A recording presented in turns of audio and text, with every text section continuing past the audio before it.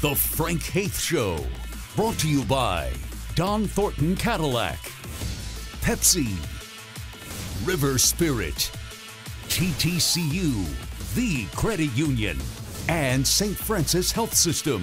And now your host, Bruce Howard. Hello again, everybody, and welcome to the Frank Haith Show. I'm Bruce Howard, joined by the head basketball coach at the University of Tulsa, Frank Haith. And a 1-1 week for you. You hold serve at home, you lost on the road, and the battle goes on in the American, but you're tied for first right now. Yeah, all in all, it was a really good week. You know, we knew that it was going to be a challenge going to Houston to win that ball game. I thought our guys competed hard, started that ball game for the first half.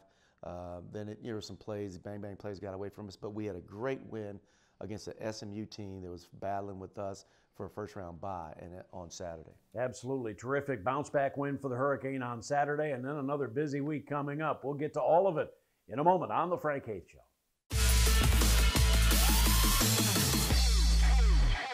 We're back on the Frank Haith Show, and Coach, you get ready for kind of a showdown game at Houston in a contest that, hey, if you win, you tie them for first place, and then you've won both games. It's a huge opportunity for your team on the road. Huge opportunity, and a game like that can propel you from a standpoint of winning on the road against a quality opponent and get a postseason bid. And so it was a lot at stake. I thought our guys were ready for it. Houston was coming off a tough loss against SMU, so we knew we were going to get their very best effort, and it was going to be a challenge for us. But I thought our guys' mindset was really good going into the game. Yeah, that Houston team, not a good team to approach after a loss. They're 15-0 the last 3 years after a loss, and it was the Fertitta Center in Houston, Texas, the Golden Hurricane against Houston. You guys started off pretty well. We did. We knew we played inside out. They were going to double off of Lawson. Right there, got great pace. Eli's gotten so much better attacking the basket, right there we are on the glass, Jariah with a stick back. You can see it's a low-scoring game, but we're making plays right now. We're right there where we need to be. Yeah, and the Hurricane at that point down by 3, and again down by 3. Good defense here, and Martin Zigbanu leads the break for you. Huh? Good pass out, good attack by Elijah, great finish and an and one.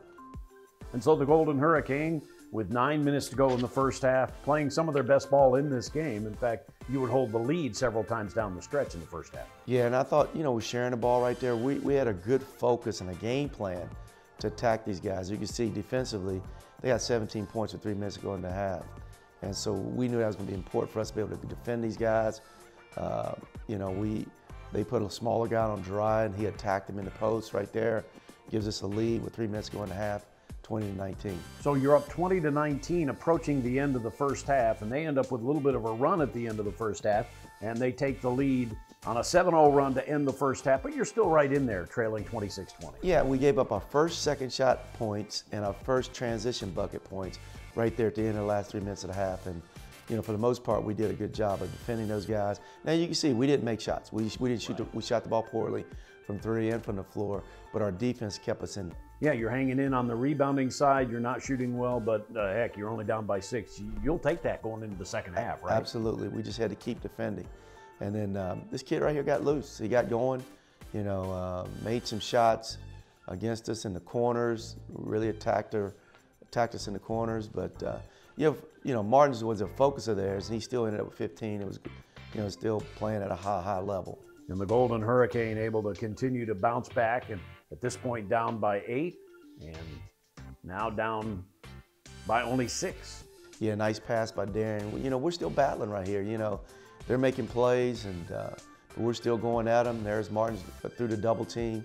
We're down 6, and again, this is where Mills got going in the corner and got some separation. They hit a lot of shots at the end of the shot clock. And then some stuff happened. Obviously, there were some calls you didn't like, and you were ejected, and Eli Joyner was ejected, and they get a whole bunch of free throws. Turned a game that you still had a shot at all of a sudden into a hard one to win. Yeah, and all I can say is that wasn't deserving. We were down 12 at that point in time, and it's a high-level game.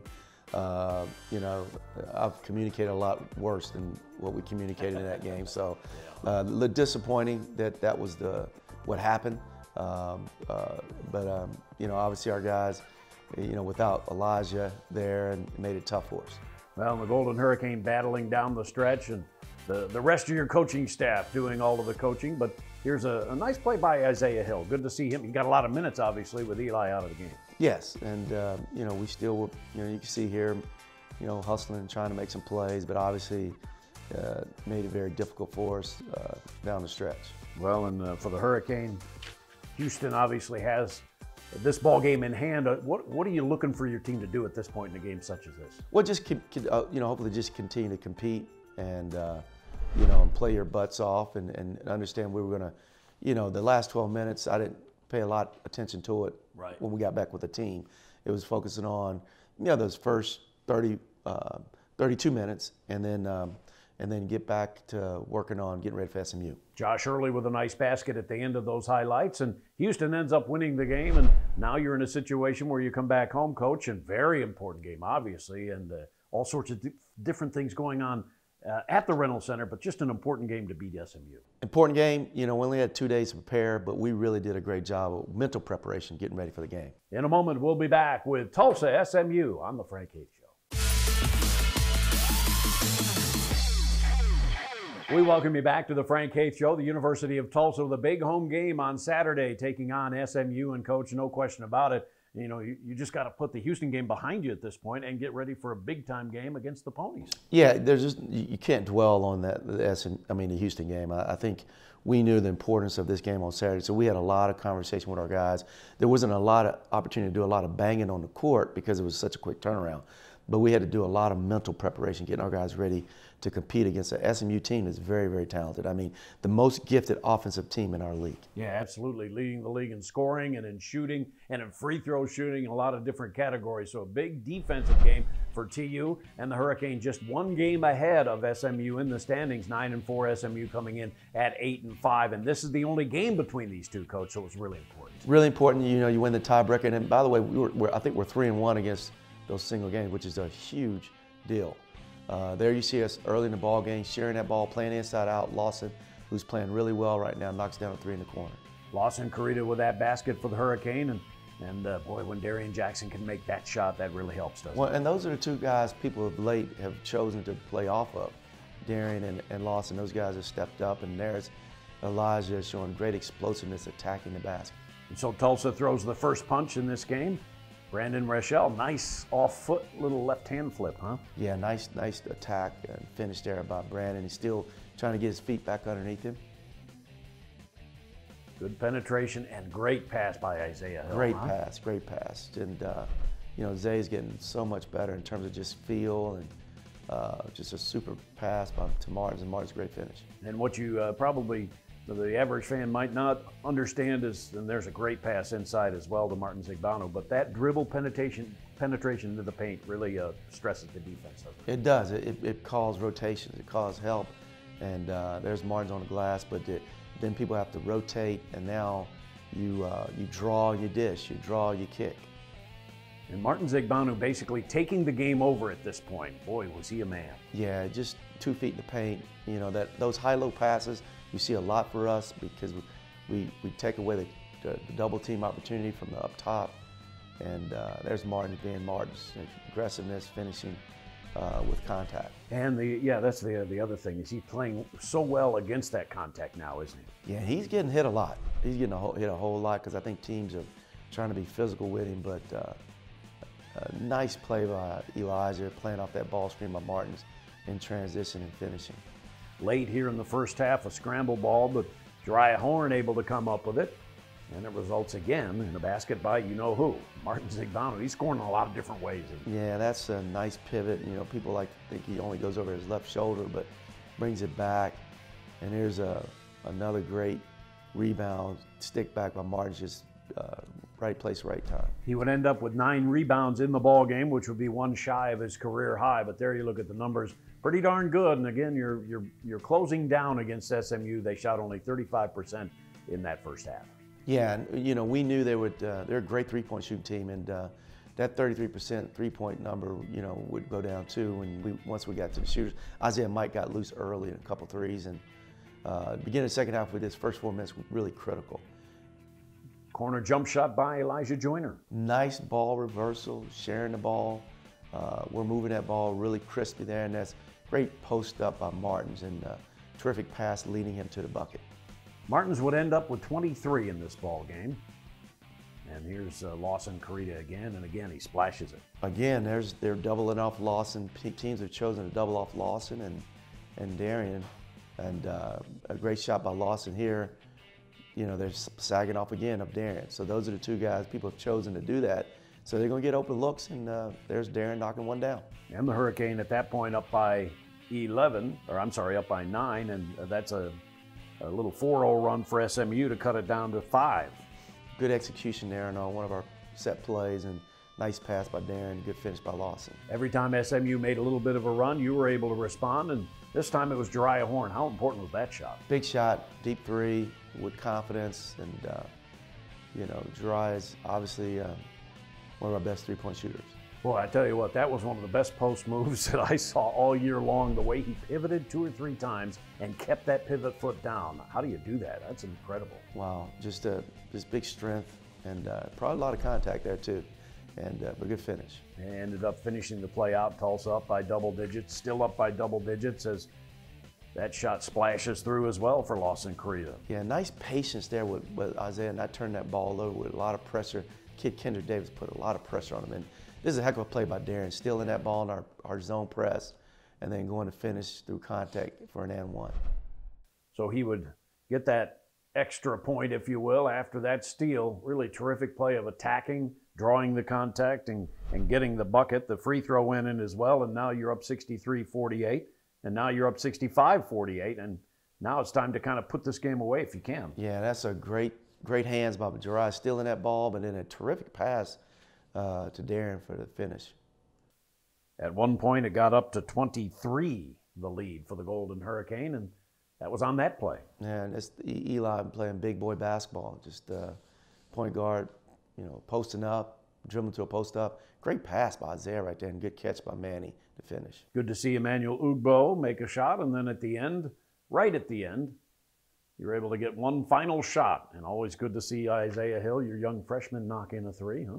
Yeah, I think he's a really good shooter, and he hadn't shot the ball from a number standpoint great this year, but we believe he can shoot the ball. But there's those numbers, 27% now for 3. We held them under 40% from the floor, and they're one of the best offensive teams in the country. But look at our numbers, pretty good. Yeah. You know, 49% from the floor and 35% from 3. And obviously you look at Martins, but then Lawson and Darren's numbers are really good, important, them get scoring for us. So a huge victory for the Golden Hurricane, and they go to 10-4 in the league with Houston losing and Cincinnati won on Sunday. It means that 3 teams now with 4 losses atop the table in the American Athletic Conference. We'll be back with more in a moment. Big time win, big time win, big time win, big time win, big time win, big time win, big time win. Okay? Proud of you. I mean, we executed on both ends of the floor. We executed on defense, we executed on offense. Great job. Really proud of you. Okay. Now here's the key. It's a quick turnaround. We play Tuesday. So tonight is extremely important. We get our rest. Okay. Tuesday's coming quick, and you playing a team that's won 2 in a row. And they just beat Central Florida at Central Florida, and they just beat these guys, right? Yeah. So we understand we're playing a very good two-lane team that's going to be in here really confident. Okay. But I'm proud of you. We did a lot of great things out there today. Let's get better tomorrow.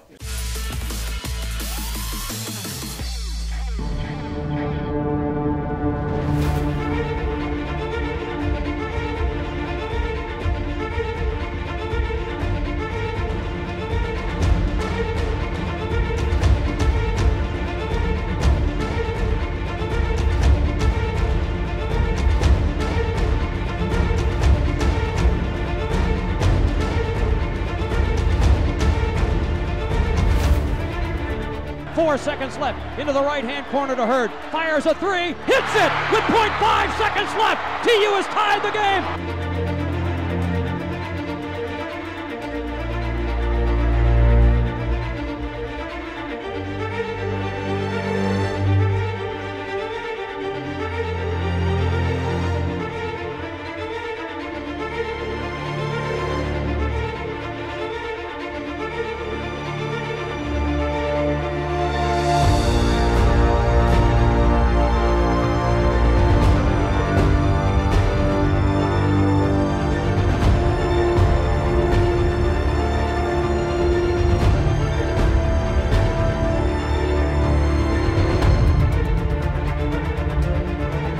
three-pointer. Short off the rim with 3 seconds left. Harrington gets the ball, and the buzzer goes off.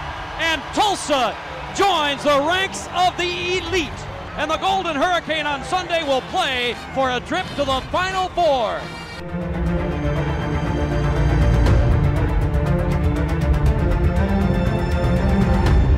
Fans at this time, joining us today from the 2000s Elite 8 team are Tony Hurd, Dante Swanson, and Eric Coley.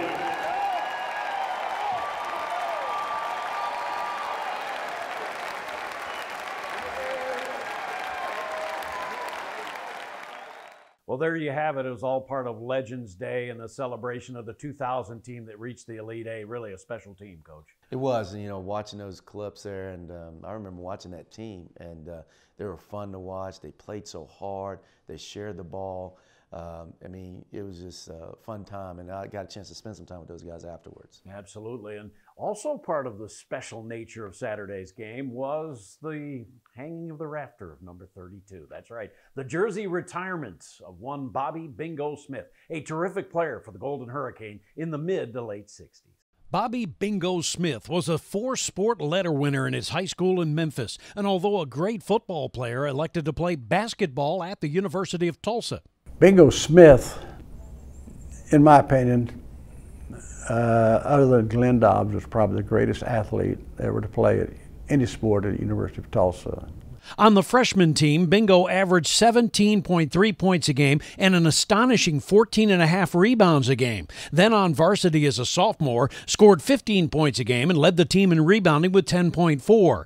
An injury diminished his numbers as a junior, but he still averaged over 13 points a game. Then as a senior, he exploded with a 24.5 average to lead the Missouri Valley Conference to go along with 10.3 rebounds per game. Bobby Smith was probably the, if not the best player that ever played here, he had to be one of the best. I think he probably was the best I've ever seen here. I'm often asked, who was the best player you ever coached? And I can't tell you because you all did different things. But I don't hesitate to tell them the best athlete I ever saw was Bobby Bingo Smith.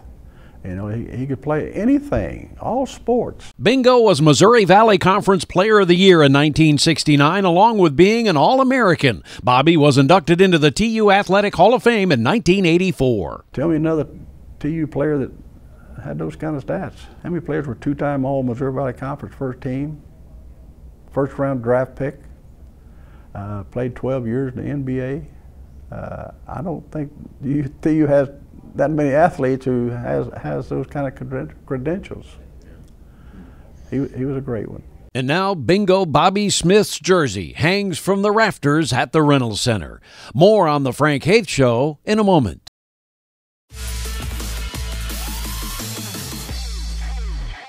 We're back on the Frank Haith Show, and Coach, as you look at the standings, there you are. You have 4 losses, tied for first in the loss column. And with Cincinnati and Houston, they both have the midweek bye. Your game on Tuesday, if you win, all of a sudden it's a 3-way tie for first. That's huge. Yeah, it's a big week. You know, it starts with Tulane team that's won 2 in a row, and beating SMU, going on the road to win at Central Florida. We know they're very capable. They're athletic. They can shoot it. And it's going to be a tremendous challenge for us on Tuesday night. Earlier in the year, you defeated Tulane in New Orleans, but you know that was then, and this is now, and so you can't go back on that one and say this is an easy one. No way. Huh? No. It was tied at the half, and it was kind of, you know, we had got some separation there late in the second half, but they're a very talented, gifted team, and we saw us going to UConn and winning, and UConn coming here. So obviously we understand, you know, the challenges of playing a team a second time. So then we will see you at 8 o'clock on Tuesday night for TU taking on Tulane. And don't forget Senior Day coming up at 5 o'clock on Saturday when Tulsa entertains UCF. For the coach, I'm Bruce Howard. We'll talk to you next week on The Frank Haith Show. The Frank Haith Show, brought to you by Don Thornton Cadillac, Pepsi, River Spirit, TTCU, The Credit Union, and St. Francis Health System.